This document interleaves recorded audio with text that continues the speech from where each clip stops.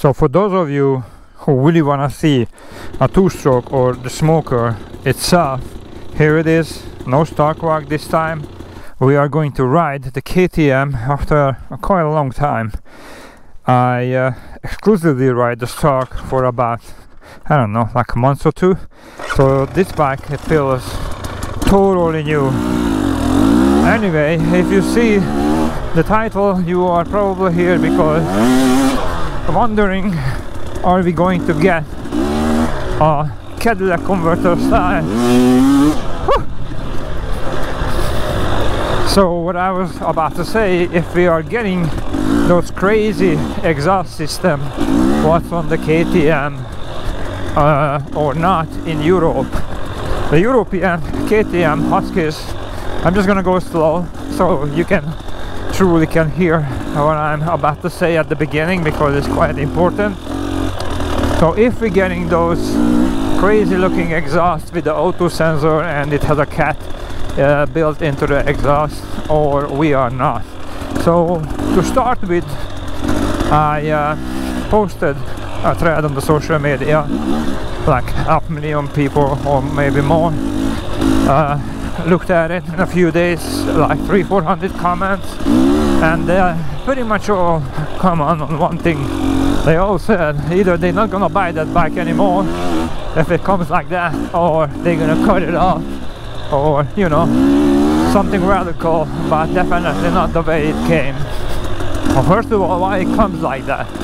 The European regulation very strict, way more than the United States one, and you're gonna say why we don't have that kind of regulation in Europe, and I can tell you the reason for it, because you guys over here has a very new car lineup and they are not as bad of creating a bad environment for as the air goes than the one in Europe. The European cars are very old, very outdated. I'm from Europe, so I know. A lot of them are diesel, a crappy diesel. No offense for the diesel, but what they have, very old, very crappy diesel engines, and the smoke and the air quality over there is terrible compared to what you have over here in the States. So the KTM kind of has to suffer by the car industry. And do they gonna come with that technology over here in Europe, I mean US, and if they do, how is that gonna affect us? I doubt they are coming over here, but unfortunately I do not know. And if they come over here, you're probably gonna take it off. That's what you think. You're gonna take that exhaust part off and just simply stick the old design on it, and you think that's gonna work, but it's not, because it has an O2 sensor in it, which is controlled by the ECU, and the ECU needs to know how to mix the air and fuel ratio by having that freaking O2 sensor and all that crazy stuff over there. If you just take this off, you probably need to remove the ECU, and hopefully the bike will work. That's a very intense, money-wise and label-wise, a very intense work just to have a KTM. Other manufacturers doesn't have that kind of stuff.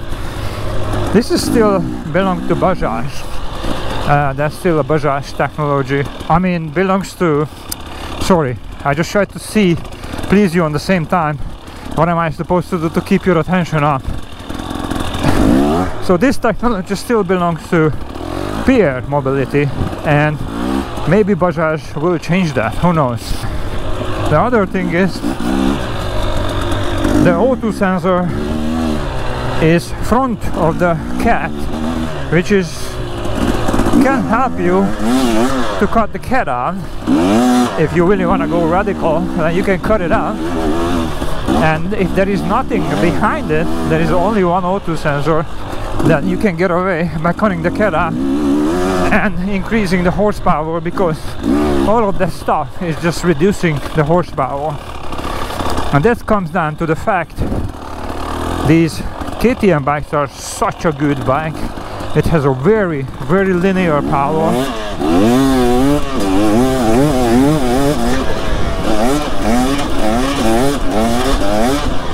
It feels like it's gonna fall apart. Anyway, so these bikes are very good linear powered engine, and KTM worked very hard to be like that.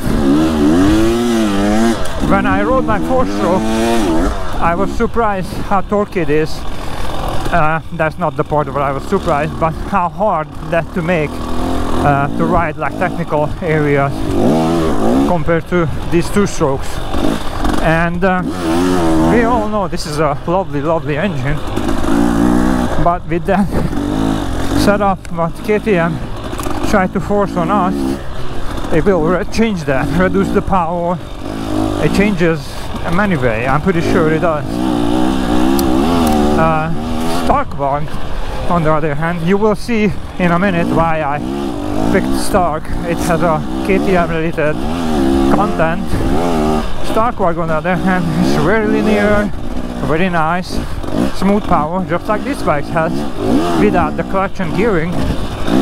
And I do not understand why KTM has to does what he tried to do instead of doing what Tesla and other car manufacturers does.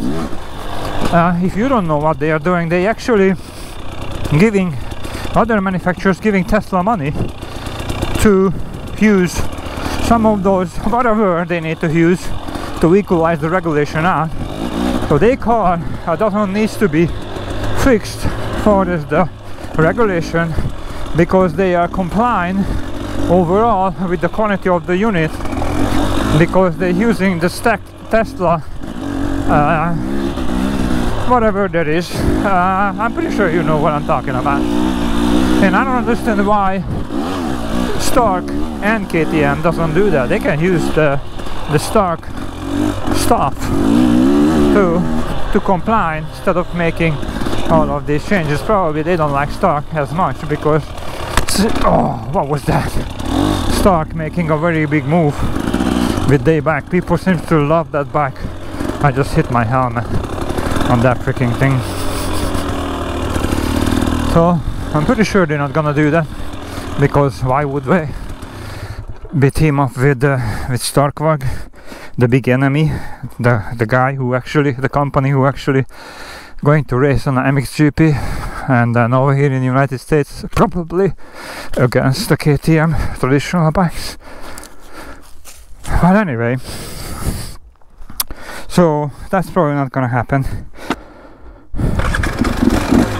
So to wrap this up, I think that design, it speaks to be removed and not to be on the bike for a long run, because it looks so fragile, sticks out so much, and I don't think KTM put enough thought into it for a reason, because he knows people are gonna remove that no matter what, and that's how they probably saved a little bit of money by not designing it properly, because they know those things are never gonna make it to the bike, only for passing a regulation test.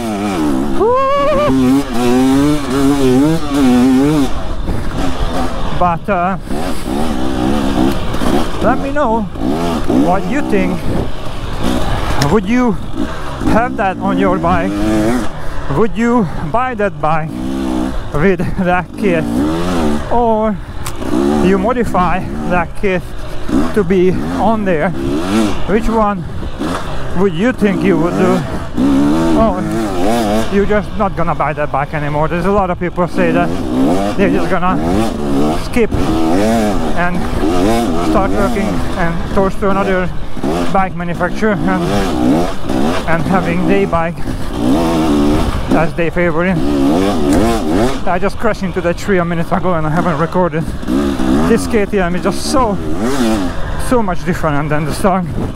The way it turns so much better.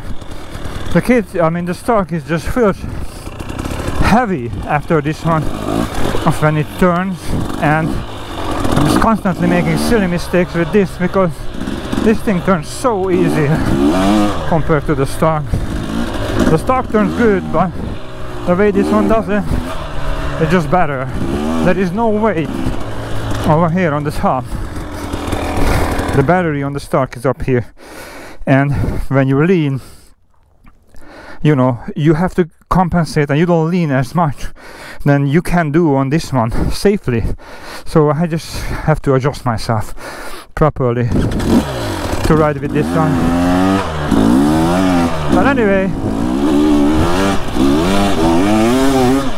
whew, you can beat the sun, that's for sure. What would you choose? You still going down on the KTM path and just keep buying those machines and inventions what they come up with, or they just gonna say, let me just represent to you, that's enough, I'm done with this brand, period. Which one would you be? Let me know in the comment section. Catch you on the next one.